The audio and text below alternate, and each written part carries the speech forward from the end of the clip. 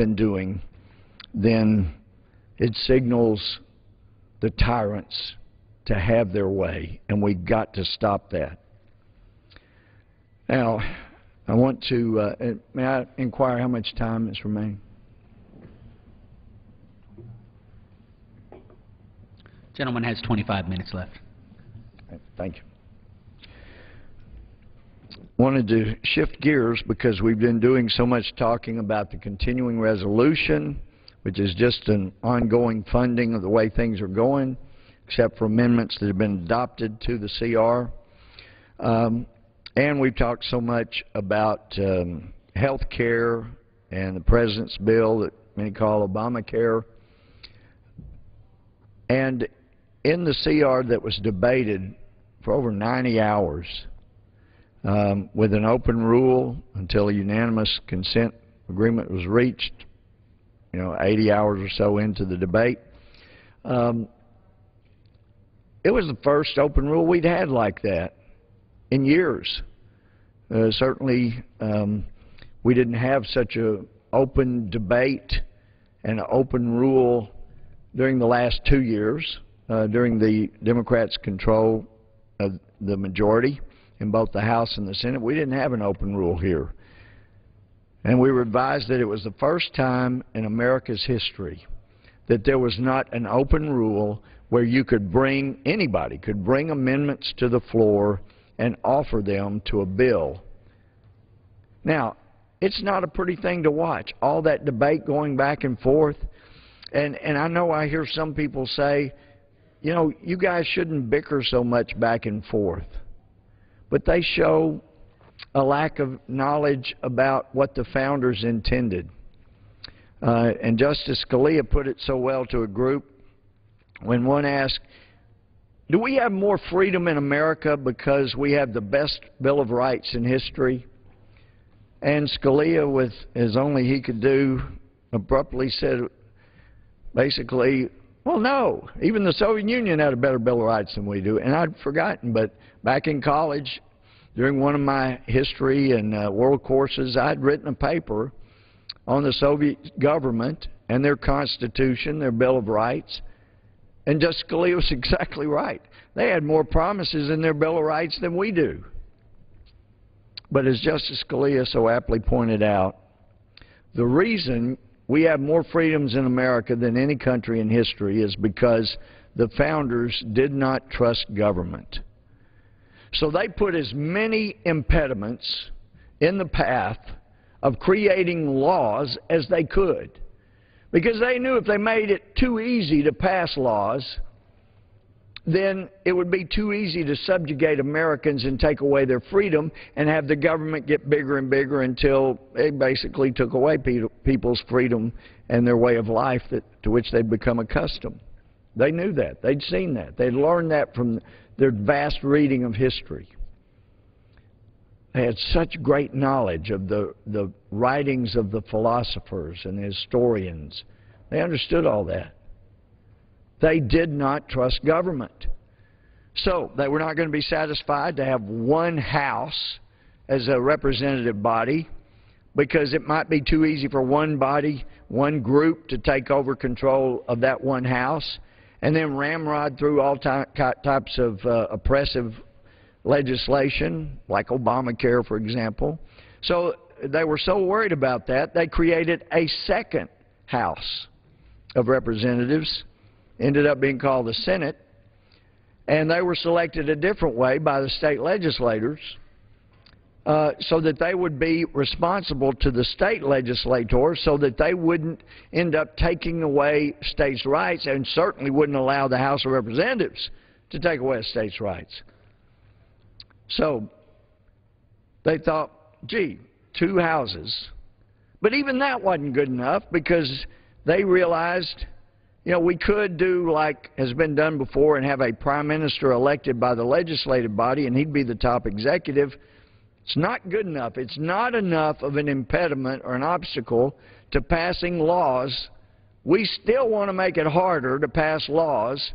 So let's create a separate executive branch and have the executive, the top executive, the president, elected by the entire country,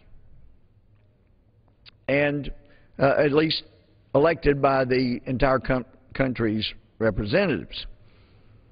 But that was going to be a different format. And then they set up the judiciary branch.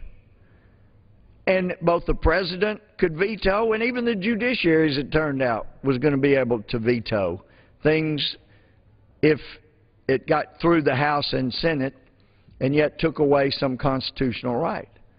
They thought they created a good enough system that wouldn't be as abused as the entire system was in the last few years.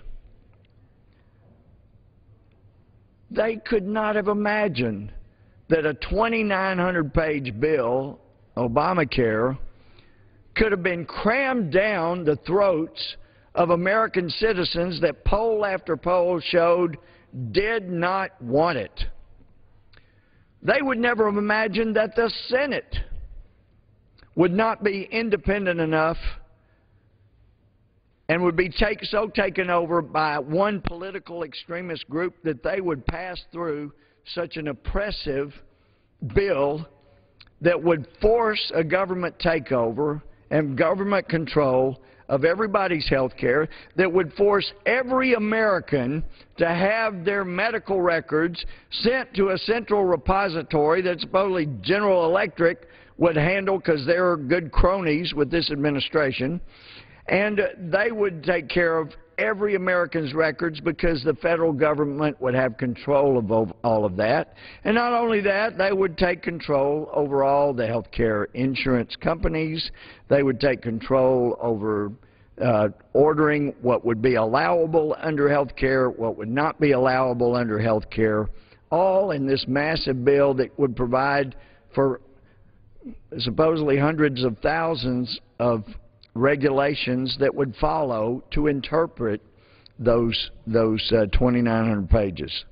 They could never have imagined that it would get that bad in this country, that the system they created to throw obstacles in the path of government creating laws that the American people did not want, and certainly not that a majority of Americans didn't want. And by golly, they got it through. They rammed it through. They used carrots. They dangled benefits. They added all kinds of pork to bills. They threw in something for the big pharmaceuticals. They threw something for the trial lawyers. They threw something in for the AMA. They certainly threw a big juicy bone in for AARP. Well, a bunch of juicy bones, actually. They threw all these things in for all these interest groups, except for the one who poll after poll said, we don't want it. Don't do this. You promised us you would negotiate a health care bill on C-SPAN, and we would be able to see who was out for the people. So all the people could assume was that because none of that was done on C-SPAN, other than a dog and pony show after it was basically done and about to be crammed down Republicans' throats anyway, we had a little summit. And it got crammed down our throats anyway, and Americans didn't want it. Well, I did go through the original 1,000-page bill. I went through the 2,000-page bill. I put off going through the 2,900-page bill because who knew if there would be a third or fourth, a fourth or fifth on top of that. I didn't want to end up going through yet another bill that wasn't going to be the one that really was the one that was seriously going to be made law. So I put it off. And when I got around to going through and reading the 2,900-page bill, you know, I'll admit I was wanting to look at what the sections did, their effect. And so I was struck by finding really ingenious or insidious language and drafting provisions depending on your viewpoint. For example, with abortion, there was a section there saying, you know, you couldn't have federal funds for abortion, but over in the section that was going to allow it, instead of mentioning the word abortion, it just referred to the section. So if you went online and did a word search for the word abortion, you wouldn't see all of the provisions that allowed for abortion and federal funding. you would only find a restricted group. That kind of really clever hiding of what was going on. I passed over a lot of the numbers that were utilized, and so it was a bit surprising to find out here recently, and going back through, and Ernie Istook, former member here that I served with, now with the Heritage Foundation, yesterday provided me with copies of specific pages of the bill. And again, this is Public Law 111-148 and 111-152. But if you looked at, let's see, Consolidated Print -26, here it says down here, there is hereby appropriated to the Secretary out of any funds in the Treasury not otherwise appropriated $30 million for the first fiscal year. And it goes on, and another page says there are hereby appropriated to the trust fund the following, and it appropriated $10 million for this, $50 million for that, $150 million for that, another $150 million, another $150 million. And you go through these, and it's staggering how much money was actually not authorized, but they used appropriating language. Because as many people know, and I'm finding more and more that are watching C-SPAN, but they know, gee, normally you have a budget.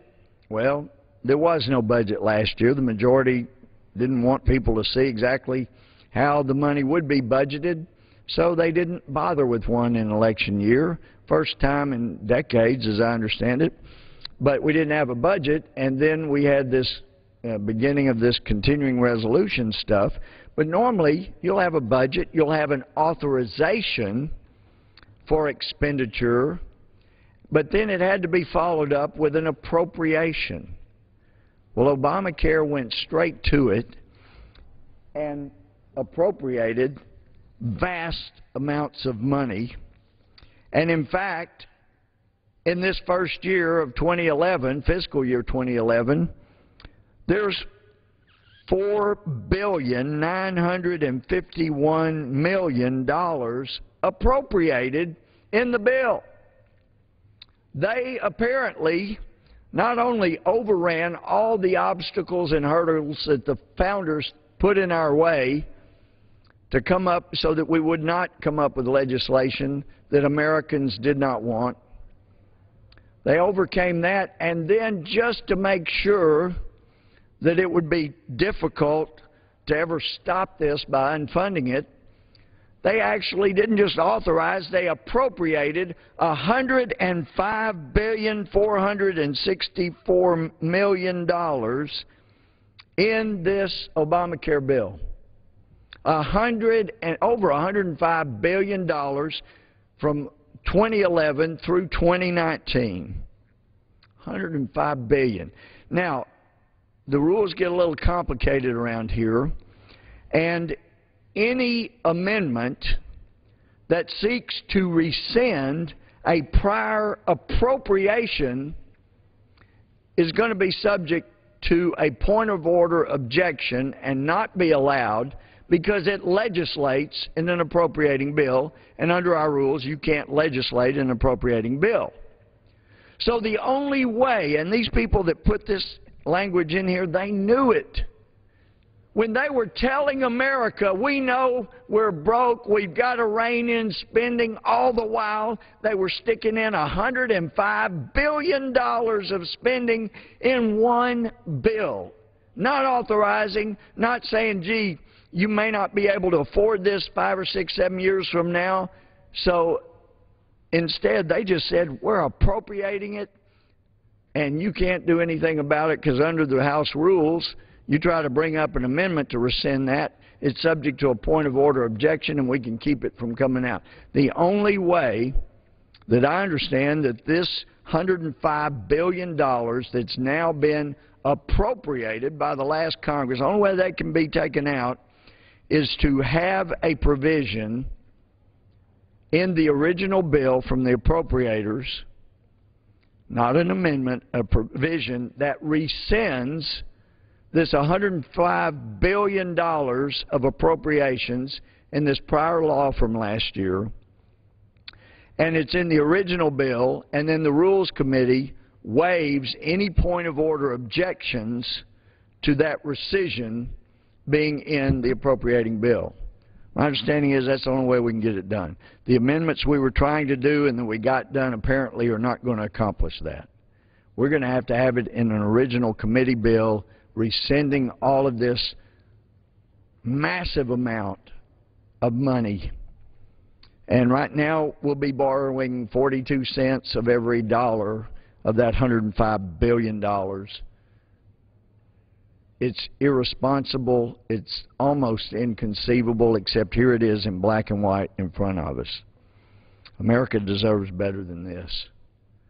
You know, I've told some folks back home, I've mentioned before, it strikes me that this government in the last, not just 4 years, but even going back into the last few years, and especially the TARP bailout that was such a disaster and should never have been passed, that this government became like a parent who had an overwhelming desire to spend and could not control their own spending.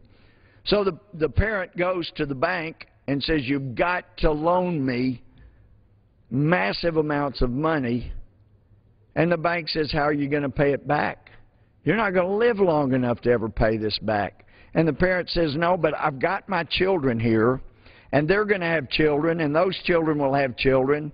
So my children, my grandchildren, my great-grandchildren, I'm pledging they're going to pay back all of this self-centered massive amounts of money I'm throwing upon me and my friends, and I'm pledging and promising my children will be indentured servants for the rest of their lives because I can't stop spending.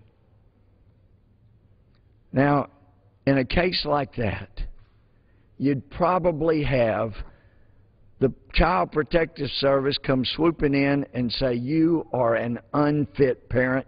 You have no business having children when you are selling your children's future for your own use of money now. How irresponsible that is.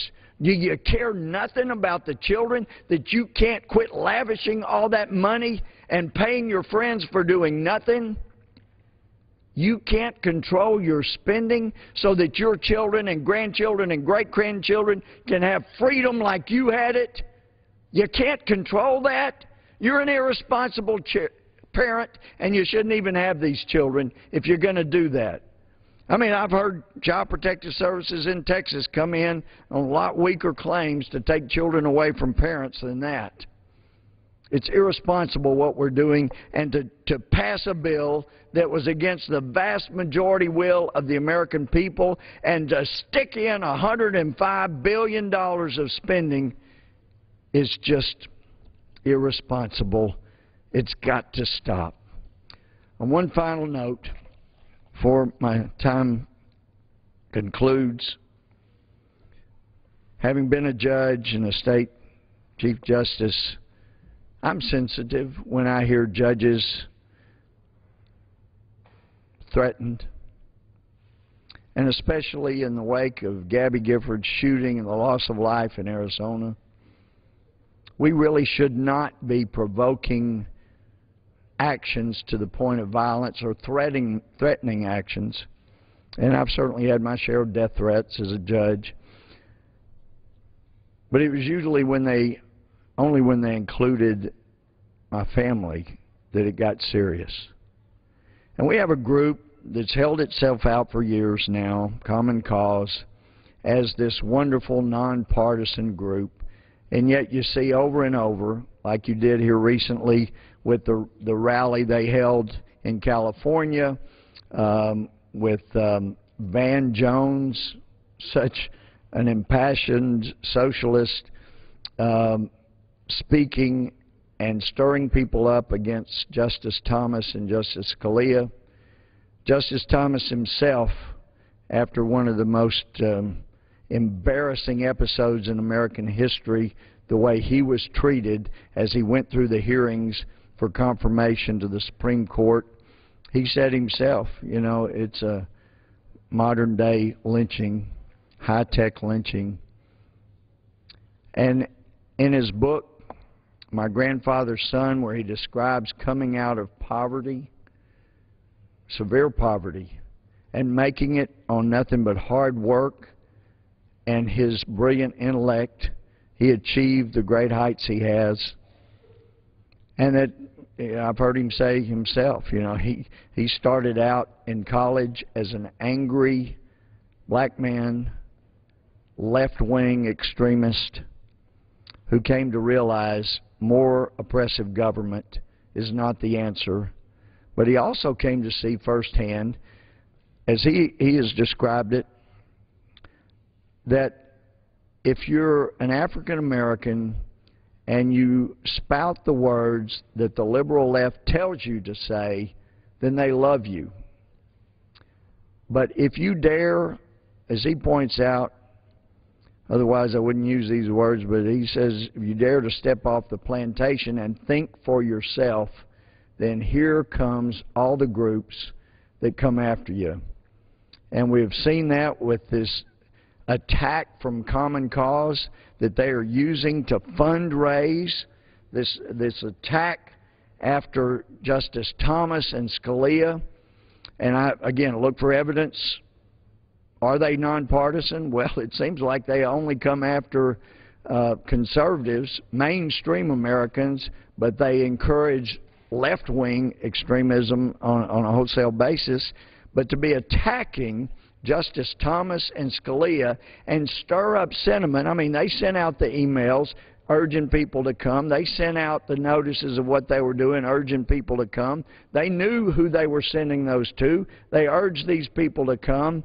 And what they got were the friends that they had invited saying they wanted to string up, basically lynch, one of the most honorable people in America, Clarence Thomas, that came from a most oppressive background and fought and worked his way up, as he would tell you, with the help of loving grandparents, to the status that he has. And they want to do a high-tech lynching of him now, except the people that they stirred up aren't going to be satisfied with high-tech. They want to lynch him. They want to lynch his wife. And when you look for evidence, well, if they've been saying this all along about other incidences that were similar, well, when we got a national leader of the ACLU, they never mentioned one word about perhaps she should recuse herself from things that involve the ACLU. And our sympathies go out in the loss of any time anyone loses a spouse. But when people on the Supreme Court who came from leftist backgrounds had spouses that had direct interests that were affected, Common Cause was silent. Oh, no, they raised their money on going after people that are mainstream conservatives and believe in the Constitution meaning what it says. And after bringing this up at a press conference this afternoon, we get word that Common Cause has come out and said, we apologize, we never meant for them to say that. No, actually, that's not what they said. They came out and said, this is laughable.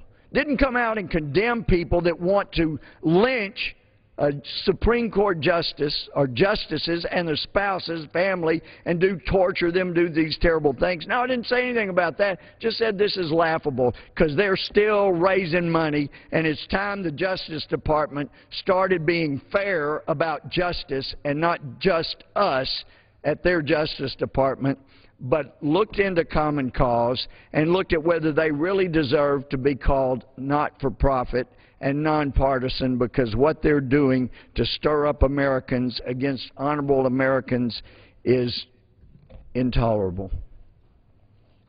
America deserves better. The adage is democracy ensures America deserves, any country. Democracy ensures that people are governed no better than they deserve. My hope and prayer is we deserve better. in the next election.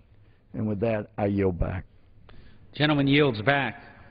Under the Speaker's announced policy of January 5th, 2011, the gentleman from Ohio, Mr. Kucinich, is recognized for 60 minutes as the designee of the Minority Leader. Thank you very much, Mr. Speaker.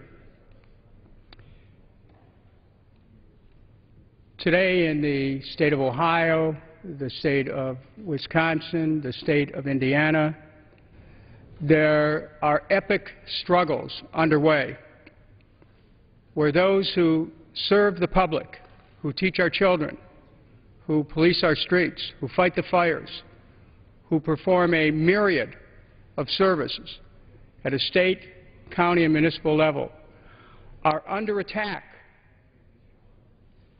Their wages are under attack, their benefits are under attack, their pensions, their working conditions,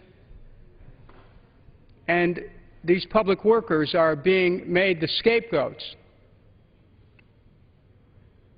in all of the budget challenges which states face. They're now blaming the workers. Our whole economy has been turned into a somewhat efficient engine that takes the wealth of the American people and accelerates the wealth to the top. That, after all, is what our tax system is about. That's what Wall Street is about. That's what banking is about. That's what our energy policy is about, taking the wealth of millions, giving it to a few oil companies. If you examine every area of our economy, you'll see that we're at a time in the history of America where the rich truly are getting richer, the poor are getting poorer, and the middle class is getting destroyed. Enter public workers, people who have dedicated their lives to public service, people who are truly public servants in the truest sense of the word, people who were told that if they agreed to public service that they would have certain guarantees. And so they dedicated their lives. Ohio has had a new governor, a person who I serve with in this House. And from the moment he has come into office, he and his supporters have run an agenda that is aimed at vitiating the rights of public workers, and this has resulted yesterday in the passage by a single vote in the Ohio Senate of SB 5, a bill that will strip collective bargaining rights just about across the board from public workers, that would take away public employees' right to strike, that would make the penalty for a strike removal with replacement workers, that will open the door to privatization of services. Now, my read of what's going on in Ohio, which is my home state, is this: that by attempting to crush public workers, by telling them you will not have any ability to negotiate your benefits, you will not have any ability to negotiate your working conditions, your health benefits, your pension, these provisions are not subject to discussion. The number of people working with you at any time, not subject to discussion. That what's happened is that we have seen accomplished an economic attack on workers, which will lead to them working for less, but opening the door to privatization scheme, which, Mr. Speaker, works like this. You make public workers the issue. You say that they're paid too much when, I have here a matter for the record from the Economic Policy Institute, which says that Ohio public sector workers are undercompensated compared to private sector counterparts. but facts, unfortunately, mean little in this debate. But you tell the public that these public workers are overpaid. And then what you say, and this new law, Senate Bill 5, would enable the state of Ohio to do this. You then say, well, you know, we're going to privatize this section of the workforce. We're going to put the work out for bids. We'll get a private company in here to do it. And, oh, we promise it'll be done more efficiently. And while the taxpayers then go to sleep, they wake up one day and they discover that what's happened is this, that they have permitted a privatization of their services, and they end up inevitably paying more and getting less. The corporations walk away with the profits. The privatized workers get paid less in order to enable the corporations to make more money. So ultimately, what Senate Bill 5 in Ohio will do is end up costing the state government even more. It's not going to be any savings when you set the stage for a weakening of workers, when you set the stage for making it illegal for them to strike and then knocking them out with replacement workers and then setting things on a path to privatization. That's what this bill is about. You look in Wisconsin, and I believe it was Paul Krugman and others who pointed out that in Wisconsin there was a provision in the Wisconsin budget where, from the governor of Wisconsin's bill, it says sale or contractual operation of state-owned heating, cooling, and power plants, saying that the department may sell any state-owned heating, cooling, and power plant or may contract with a private entity of the operation of any such plant with or without solicitation or bids. So you could have a private contractor just give it away without any bids at all. There are power plants that serve facilities in the state of Wisconsin. This is the kind of thing that we can expect in Ohio, except that in this case we're talking about the privatization of public services. Now, privatization of public services is, in a way, it's well established here already, unfortunately. And the AFL-CIO, Public Employee Department, produced a paper which talks about when you get into privatization, the public ends up having really little accountability on the question of public funds. And they point out that private business has no business allocating public funds or monitoring the use of public funds. There's a question of fiscal accountability. Look, we know that when there are massive amounts of money available, that it goes from the public sector to the private sector. Let's take Iraq or Afghanistan with respect to contracts. Billions of dollars disappear, get wasted. It ends up being a racket. Reduce it to a state level, and you have the potential for fraud. You have a weakening of the community ability to assert collective interests.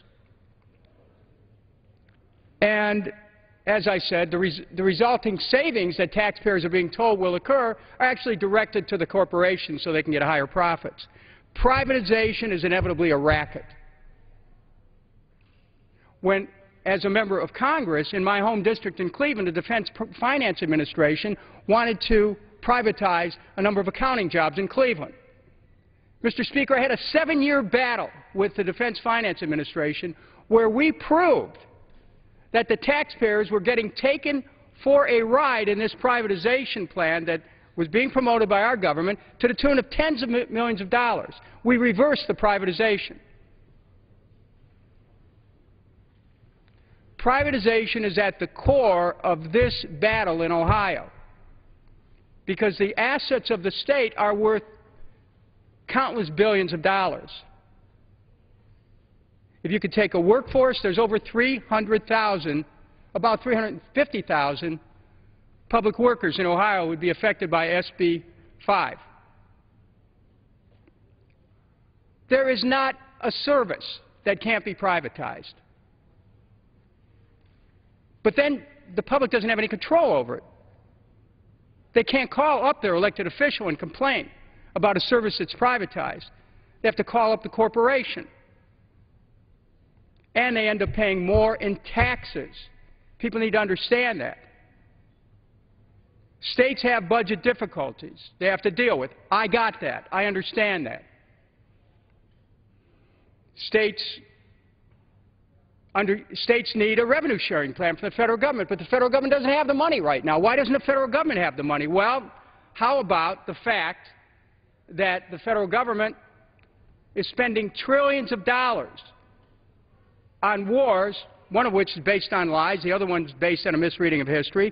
Joseph Stiglitz, Nobel Prize-winning economist, in his book with Linda Bilmes called The $3 Trillion War, has stated that the cost of the war in Iraq will run between $3 and $5 trillion, just to the U.S. taxpayers. The cost of the war in Afghanistan is already over $500 billion. The long-term cost of that, since we're still in a period of acceleration of that war, will certainly go into the trillions of dollars.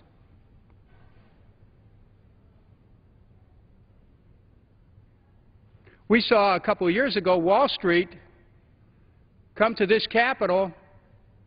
Suddenly the waves parted.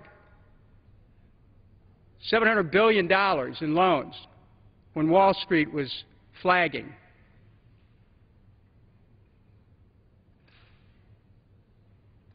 That could have been anticipated, that Wall Street would create incredible speculation when Glass-Steagall was effectively repealed, when they took down the wall that separated commercial from investment banking. Those who were the cops on the beat kind of walked away while this bubble was building on mortgage-backed securities. Hedge funds speculating, inflating the bubble.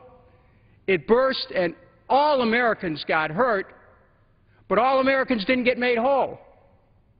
Most Americans have experienced a 30% drop in the value of their mortgages, while Wall Street is enjoying record profits once again. While Wall Street, once again, is experiencing high salaries and high bonuses. Not on Main Street, though. On Main Street, you have 15 million unemployed, 12 million underemployed, 50 million people without health insurance, 10 to 12 million people whose homes have been in jeopardy. So then you go back to the state level, where states are pressed, but states are pressed in part because of the mismanagement of our national economy. And because we have a monetary policy that has worked for Wall Street, but it certainly hasn't worked for Main Street. So by the time this debate gets down to a state level, those executives who are more inclined towards a corporate point of view are saying, look, easy, we'll just knock out the public unions. But there are serious implications to this type of thinking, because what we're actually doing is we're setting aside an entire struggle that's been part of America's history that we should all be proud of. The Civil Rights Movement is part of America's history we should be proud of. The Civil Rights Movement, which resulted in constitutional changes, which recognized the rights of all citizens as being equal, truly equal. The Civil Rights Movement, which accorded women an equal place in our society with respect, of course, with the exception of pay, but nevertheless, the potential for an equal role in our society is something we should be proud of. With that civil rights movement, the labor movement moved apace. And that labor movement was about lifting everyone up, not just those who were members of union.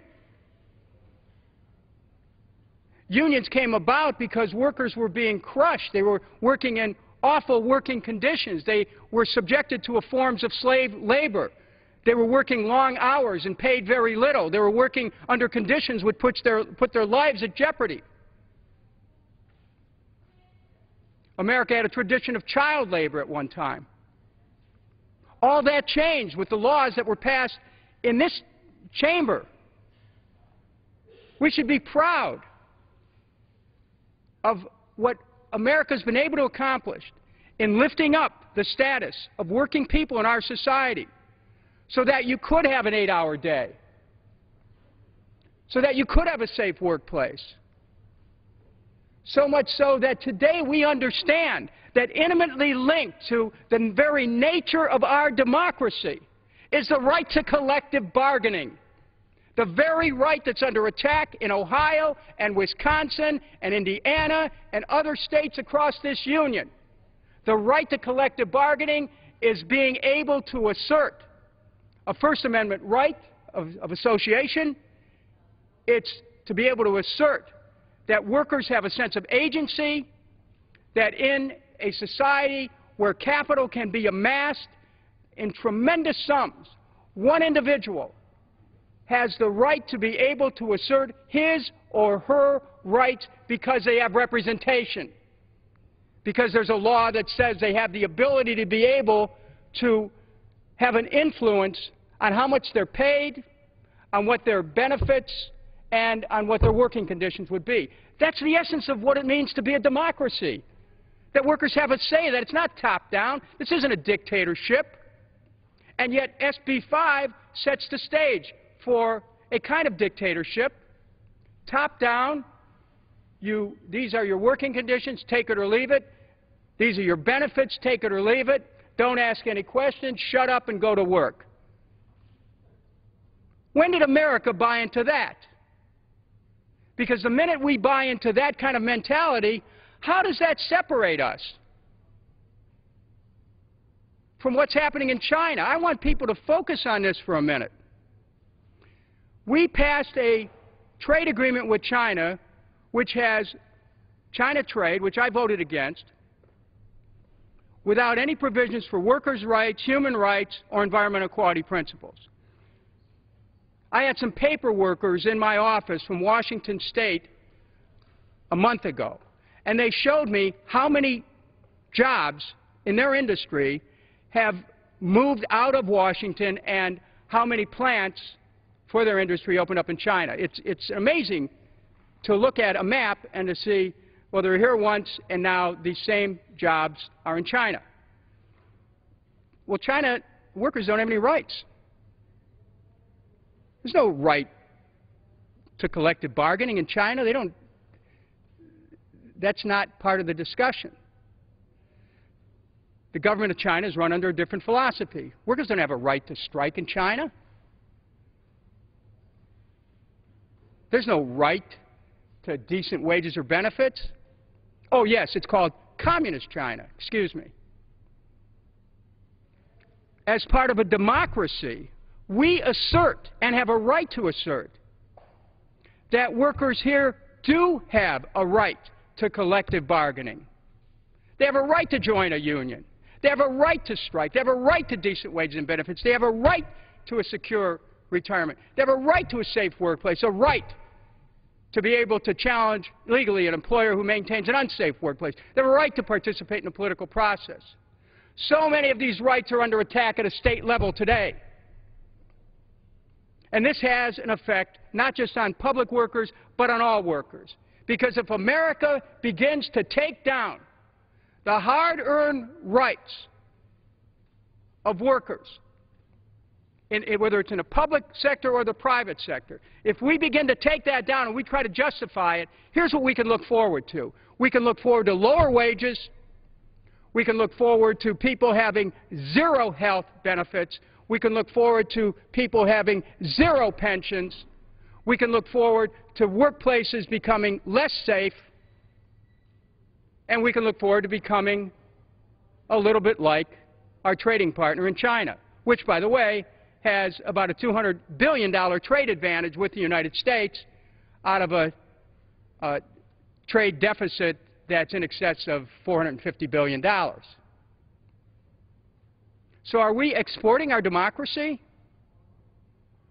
Are we importing values that are estranged from a democratic society? That's really the question that we have to ask ourselves. If we think that what happens in Wisconsin doesn't relate to us, if we think that what happens in Ohio is none of our business. Mr. Speaker, I went to Columbus, Ohio, and stood with thousands of workers. I stood with firemen and policemen and teachers. I stood with people who care for children and seniors. These people are people who have dedicated their whole lives to public service. They have a middle-class standard of living because they had that dedication. They're people who are not our enemies. They're our friends, they're our neighbors, and they serve us. Since when are we now faced with looking at those who serve us as being opposed to us? How did our country get that way? Why can't we come to an understanding? We have a collective interest here. And why can't our governors tell the truth about what's really happening? That states are getting strangled because of policies at a federal level that are making it much more difficult for states to be able to get any assistance at all. I have not run into any single labor leader who said that they did not want to negotiate the issues that are at hand. I've not run into any labor leader who didn't understand state budgets are tight and they want to make sure that states can meet the needs of all people.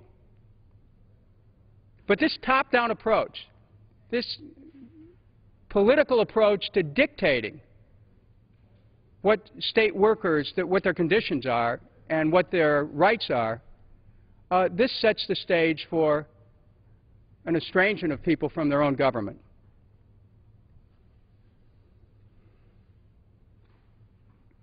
So we have to look at the issue of collective bargaining. And in the state of Ohio, we have to understand that the fact that they had collective bargaining makes strikes less likely. This law was passed in 1983 in Ohio. And it actually provided, collective bargaining provided for the public's health, safety, and welfare. And this bill, Senate Bill 5, is aimed at eliminating collective bargaining. It would not only prohibit the state from being involved at this point in collective bargaining for the purpose of benefits and working conditions, but would also prohibit counties, cities, and other local government employers from continuing to negotiate employee benefit plans coverage and also to set community-based standards for public employment. What of home rule? I mean, at a state level, cities that are home rule should be able to make these decisions. This flies in the face of a constitutional right which cities have for home rule. This Senate Bill 5 is really an attack on quality public service. It represents a destructive undermining of the compact between government and their workers. It changes the whole relationship. And it cannot do anything, cannot do a thing to improve the quality of service. Look at some of the biggest industrial corporations in America. You know, they had their battles with labor, but they also understood by having a workforce they could work with,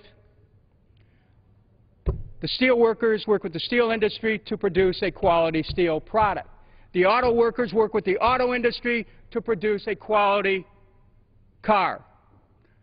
In aerospace, we have some of the best technology in the world, and the industry works with unions. And the whole idea about being able to negotiate for your wages, to be able to negotiate for your benefits, is so that you can elevate the condition of your family and yourself. These aren't selfish people. They're people just trying to make a living.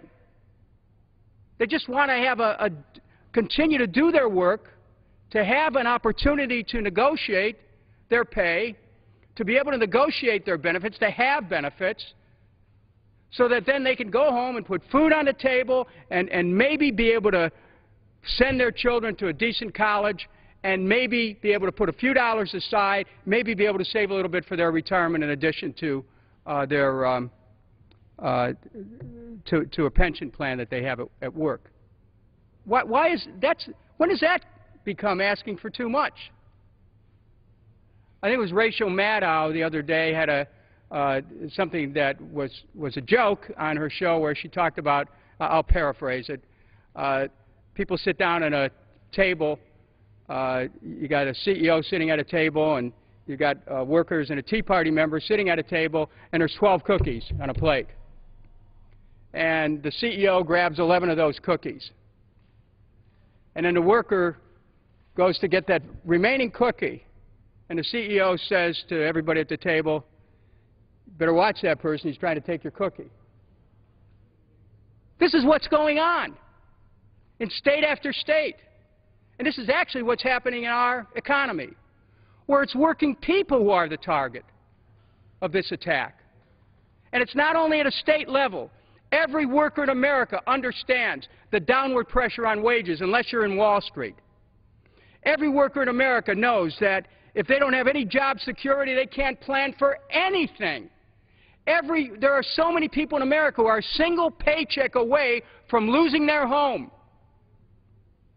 from losing everything they ever worked a lifetime for. And in this economy, where corporations have extraordinary power, where because of our trade agreements they can move out of this country like that, we're going to further weaken the ability of workers to have a voice at a state level or any place at all? Come on, America, wake up. We have to understand the implications of what's happening in Ohio and Wisconsin. We have to understand that our very way of life is at risk here. That if corporations can use their influence to get state leaders to knock down workers' rights, it won't be long before every worker in America is reduced to a form of peonage. People can laugh and say, well, that can't happen. Well, you know what? I want to quote to you from a book that by Robert Scheer called The Great American Stick-Up.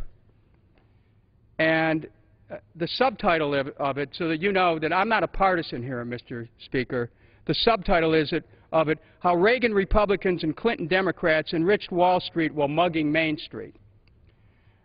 I won't get into that too much, but I do want to quote from Mr. Scheer's book.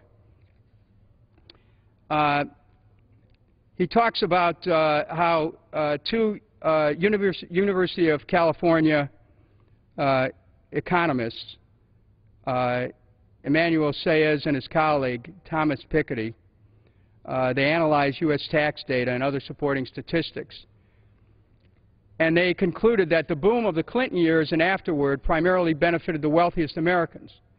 During Clinton's tenure from 1993 to 2000, the income of the top 1% shot up at an astounding rate of 10.1% per year, while the income of the other 99% of Americans increased only 2.4% annually.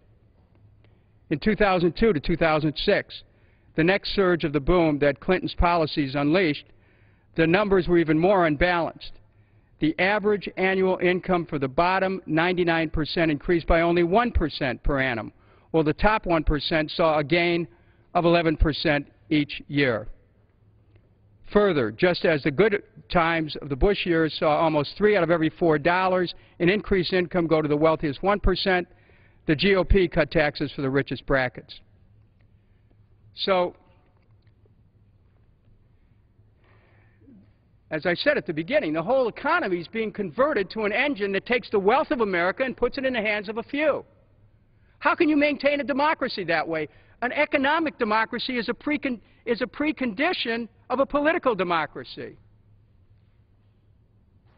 The minute we start attacking what they make, the minute we start putting pressure on people's wages, and keep in mind, it's okay with Wall Street to have 15 million Americans out of work.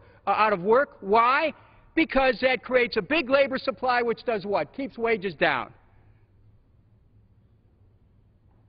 So instead of having a full employment economy, which really ought to be what we should expect in a democracy, so that everyone who wants to work has a place, we have 15 million workers out of work, 12 million underemployed, but Wall Street keeps making more and more money. We're being told there's a recovery, but it's a jobless recovery.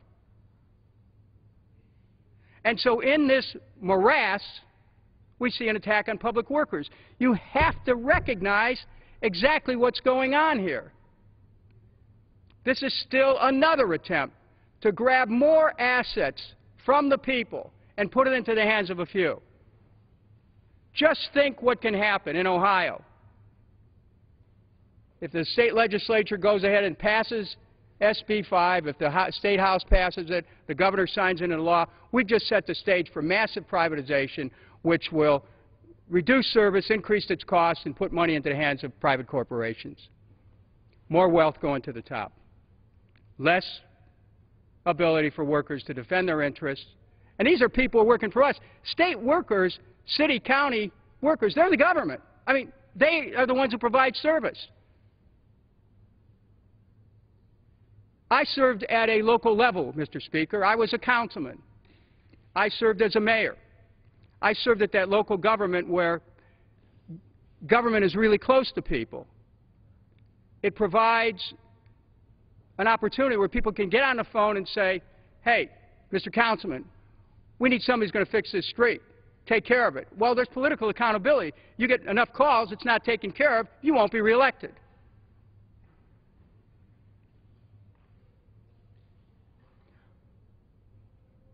But that control that comes from people in the neighborhoods to City Hall, when you break unions and you set the stage for privatization of their jobs, you break that. You break the tie. Then it's the government at the top that has to deal with the corporations to make sure their workers are doing right by the people.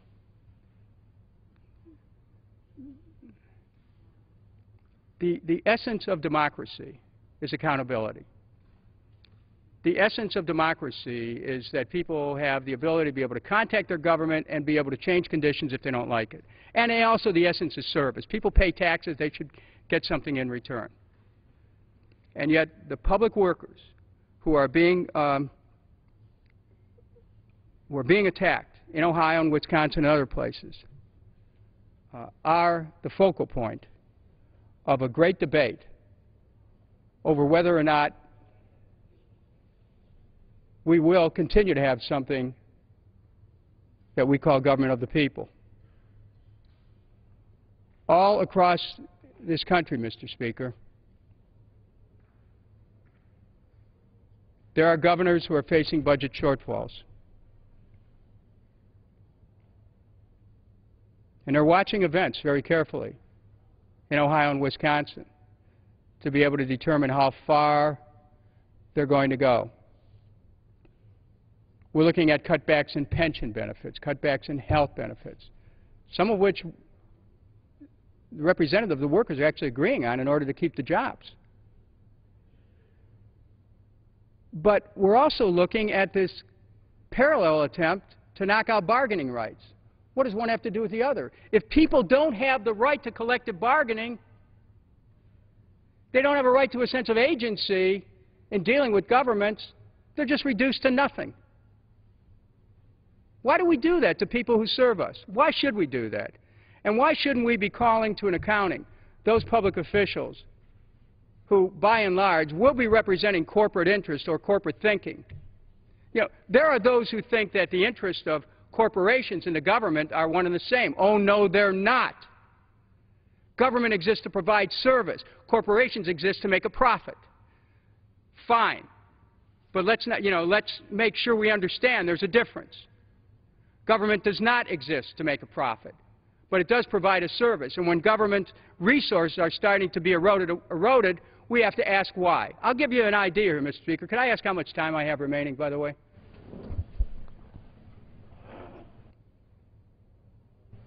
The gentleman has 25 minutes remaining.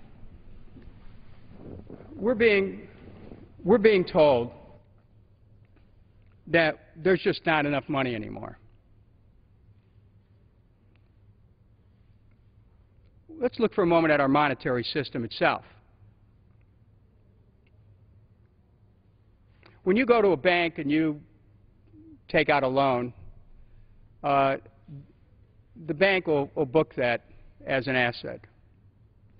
Banks for years and years have been using a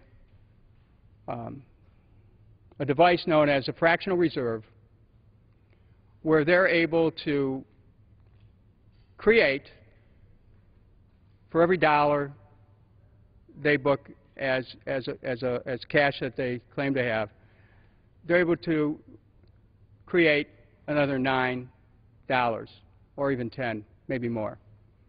And that device, known as a fractional reserve, has given our banking system essentially the money to create, the ability to create money out of nothing. Now, there's some people who are okay with that. They say, well, banks have to have this ability. But when banks have that ability, we also know that banks have been prone to being able to make transactions when they got involved, as a bank in Cleveland did, on mortgage-backed securities, and they began investing heavily, actually investing money they didn't have. When the market collapsed, the bank collapsed.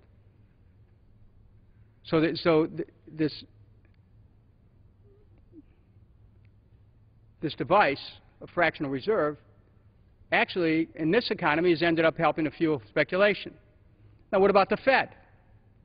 The Fed, which this Congress has tried many times, and I've worked with Mr. Paul on this, the Fed has virtually no controls whatsoever, limited accountability.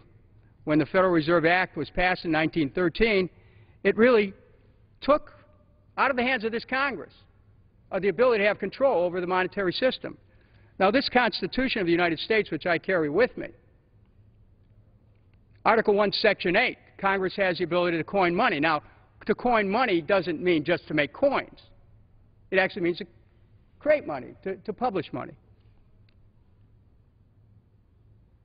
That was a foundational principle of the ability of Congress to have a role in the money system. We basically sent that over to the Fed with the 1913 Federal Reserve Act. So the Fed, through another device known as quantitative easing, I want everyone to remember this, quantitative easing. What does it mean? It means the Fed has the ability to create money out of nothing, to the tune of trillions of dollars, $4 trillion in this most recent economic crisis. Now, we're told that, unless the Fed can do this, our economy would collapse. I think it's time we started to look at these institutions which we've created and ask if this isn't the time for us to take control on behalf of the American people, to critically analyze the fractional reserve system and see if it has any more viability, if it doesn't really expose us to more problems than it ends up creating. I personally think that it's time to challenge the fractional reserve system to the point of where you let banks loan the money that they actually have on deposit, instead of creating money out of nothing, and then if the bank goes down, we have to bail them out. I think it's time for us to take the Fed, which has been out of our reach, and put it under the control of Treasury again. And then, if the government needs to invest money, and we do, then we invest the money. Then we spend it into circulation. We're told right now we don't have any money. We don't have any money to fix our roads. There's over $2 trillion of infrastructure needs. States don't have any money. That's what we're told. That's why we're told they're having this conflict with their workers. They're out of money. We don't have any money to fix up our roads. Well, FDR figured out what to do in the New Deal. You just create a WPA, you put millions of people back to work, you rebuild America. We're apparently not going to go in that direction, but why not? We're told we don't have the money. What, we have to borrow it from banks? Who's holding our securities? If we can borrow money from Japan and from China and from the UK and from the Cayman Islands to manage our economy, well, if we can borrow money to keep wars going, hello, why can't we spend the money into circulation, take back the power, which inherently is in the Constitution, and invest in the creation of jobs again, and put those 15 million Americans back to work. Create a revenue-sharing program for the states so states aren't faltering anymore. Have a national health care system so you don't have to worry about health care being on the bargaining table. Absolutely make Social Security solid so there's never a question about a partial privatization, which is another agenda some people would like to run here. It's not like we don't have within our grasp an ability to change the conditions in which we're operating. But instead, we have this poverty mentality which rivets us to control by corporate interests who are making money hand over fist, who we're being told all of America's poor except Wall Street? Huh? How did that happen? With our money, nonetheless? How did that happen? Why isn't unemployment a problem on Wall Street? Think about this. Why is Wall Street doing better than ever? Why do we hear these dark tales about speculations happening again? Are we getting ready for another pump and dump scheme? We'll be back here in a few years having to bail out Wall Street again. Meanwhile, Main Street's infrastructure crumbles. Main Street's workers are hungry for work. Main Street's wages are getting depressed. Main Street's struggling for health care. Main Street's worried about its pension. Main Street's worried about whether they're going to have a home or not. What's happening in Ohio and Wisconsin is relevant because every single economic issue which is facing this nation today is part of that debate.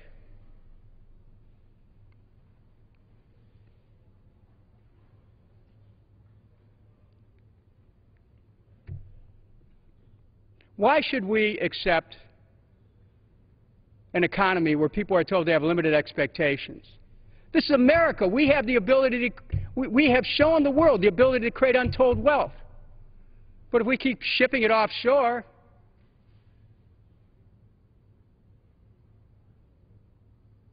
why shouldn't people who have an education, who have strived to achieve a middle-class standard of living, why shouldn't they expect that their government will stand next to them?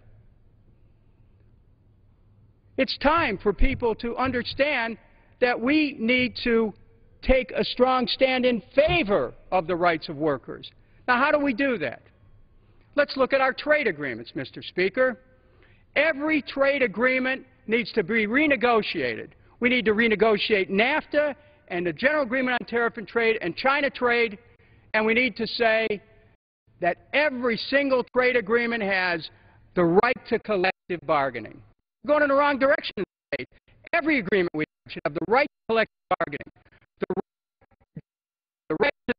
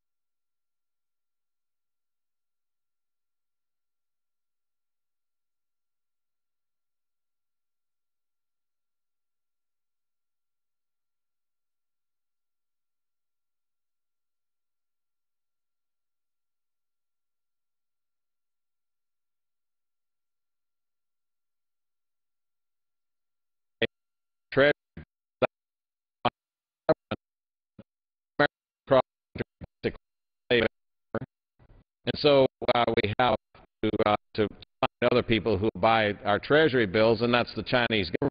So China is our borrower of record, our lender of record, and so we would watch what the Chinese have said in the past couple of months, in the past couple of years.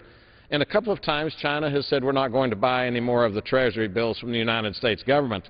At one point they said we'll buy South Korean Treasury bills, meaning the South Korean government was a better bet than the U.S. government. And so our banker has been giving us signs that we're concerned. We're concerned about this economic health of your country because they see that we cannot long continue. Now, for myself, I've gone ahead and done the mathematics that if you are spending 3.5, you're bringing in 2.2, while you are running a deficit of $1.3 trillion every year. Now, that's a deficit as long as it's unaccounted for, as long as it hasn't been spent. But the moment that the money spends, then it goes into the debt barrel, and that's the top small barrel, and we have a debt of approximately $15 trillion, might be a little bit less. To put that in perspective, that debt barrel began to build in the early days of our history, and we accumulated up to $5 trillion worth of debt to the second President Bush, George W. Bush. And during his term, we increased that debt from 5 to basically 10. So a very rapid escalation of debt accumulation during the second Bush years. But then, under President Obama, then we have seen an acceleration even faster.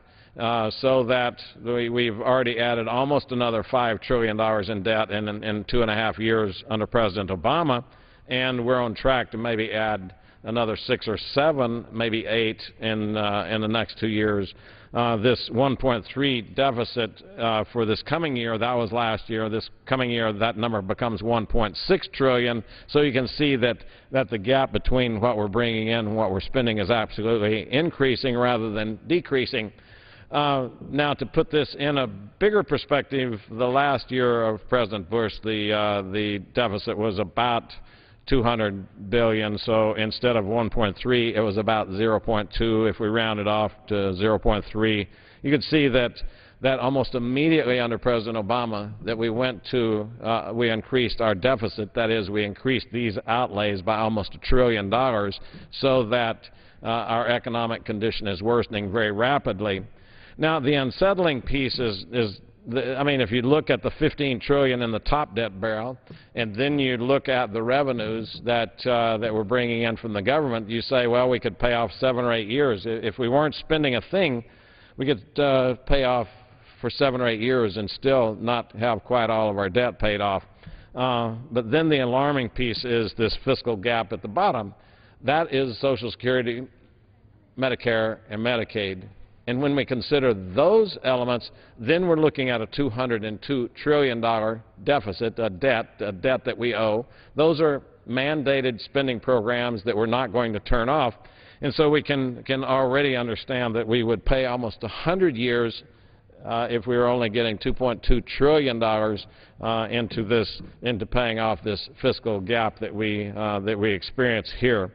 Now, over in the far right corner of the chart, we see now a graph, and the thing about graphs is they go on in time. This bottom line, the horizontal line, is actually years, and the vertical line then is representative of the average income, per capita income that we as Americans have had through our history. And so I ask our listeners always, are you doing better than your parents did? And almost always, the answer is yes. I make more money than my parents did, and I myself made more money than my parents did. And that's shown on this chart, that every year the chart has been increasing as we go through time. The numbers increase, and so it shows that. But then we see that the chart levels off and starts down. And so when I ask people right now, are your children going to live better than you? Are your children going to have more income than you did? And very few people in a room will raise their hand. That's because they see that the economic condition of the world is getting worse, not better, and that worsening condition is based simply on these factors right here. There's nothing in the world economies that would not improve if we didn't solve these problems, and so it does not have to be. We could continue that growth curve forever. So we're right now at the point where the curve flattens off and moves down into a lower category. But at the very tip of that curve is a red dot, and then the curve stops. And discerning people would say, well, I thought graphs just continue. You draw them on out through infinity. Well, you do, except this chart stops. And this chart stops because our economy literally shows both Office of Management and Budget, the White House, and the CBO, that's the congressional arm. So both the White House and the Congress both show the same chart that our economies simply cease to function about 2037. Now, for the people who are younger than myself, that's in your lifetimes. I may not see that, but my children and grandchildren will see this point where our economy quits. That's what happened in the Soviet Union. President Reagan believed that if he simply increased our spending enough on arms, that he could cause them to continue to invest more spending on arms. They would not be able to increase the revenues. They would have this gap right here. Their deficits would increase, their debt would increase, and eventually the system would implode. It would collapse on itself, and that's what's happening in our economy in 2037. So at this particular point in our time, we have to stop and say, we can't continue this. We must begin to do differently. And that's what the House was doing last week. Now, many in the country have said, oh, they're draconian cuts. We should not have done that. You shouldn't have cut that deeply. And others are saying you should have cut more.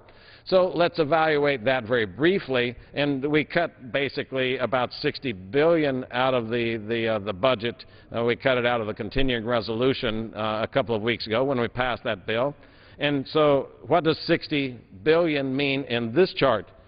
$60 billion would mean that you change this number from 3.5 to 3.44. And we're still faced with only the 2.2 here in revenues to the country. And I would ask every listener in the audience, is that significant? Is it draconian? And if you think it's draconian, would your banker think it's draconian? And almost everyone laughs if I ask them, if you were spending $3,500 a month, bringing in $2,200 a month, and you went to your banker, would your banker think that you made significant cuts if you cut from $3,500 to $3,440? And most people laugh and say, my banker wouldn't talk to me if I only cut that much. And so I put it into that context that we did not do significant cuts, and yet many of the people here in Washington are wailing and weeping and gnashing of teeth, those sorts of things that catastrophe just awaits us because we cut spending by 0.06. Myself, I don't think so. I think that the looming economic crisis in 2037 is the more compelling point, that our economy simply will cease to function out in that range. And again, you can go online and look at CBO or OMB to find that chart. That's where we pulled it out. And so take a look at it. But the important thing is to understand that no company, my wife and I ran a small company, and no company ever found itself in fiscal straits like this and cured it simply by cutting spending. I don't think that it's possible for us to cut spending from 3.5 to 2.2. As a business person, it does not ring true. It doesn't seem like that we can cut that much. And so if we can't cut that much spending, you have to say, well, then how do we get the 2.2 to move toward the 3.5? If we can't cut spending enough, then how do we grow the revenues? Now, some people will say, well, we should raise taxes. That should be, they would say we should raise taxes. And then you should have to ask, well, what's the outcome of raising taxes?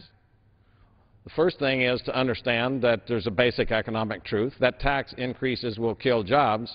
And so if we want to make this number smaller, just increase taxes, and we actually increase the difference. We increase our deficit because this number actually gets smaller at that point. If we want to solve the problem that we're facing now, there's only one way to go, and that is economic growth. We need to create jobs. If we have to create jobs, then we must evaluate the ways that we're not creating jobs today. The two greatest threats to job creation